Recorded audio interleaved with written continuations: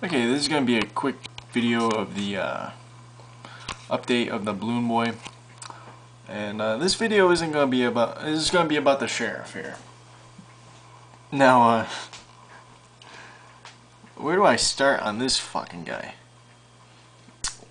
Basically, all I gotta say about it really is, if anybody could fuck up this investigation, it's this guy right here. I don't know if any of you saw the press conference today, but this guy, oh man. Well, he says several things in the press conference that you shouldn't have said. Yeah, I mean, I'm sure the Heaney's lawyers are going to be going over that press conference and use it as evidence, you know? He says several different things. Like, one of his quotes is that, you know, we tricked the Heaneys into thinking that we were still on their side. Well, dipshit, you're never supposed to say that you're not on their side. And you're definitely not supposed to be saying that you tricked them. You know?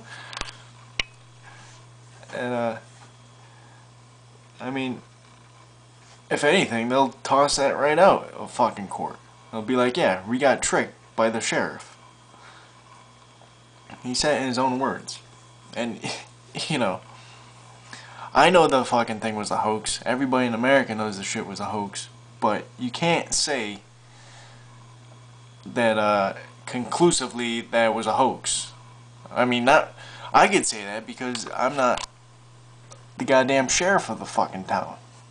When the sheriff says it and makes statements like, well, we tricked the Heaney family into coming down, and so we got them into our environment where we had more control over we could control the setting more, you know, and manipulate the conditions.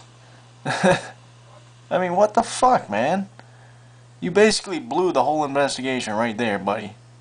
So, yeah, congratulations, dipshit.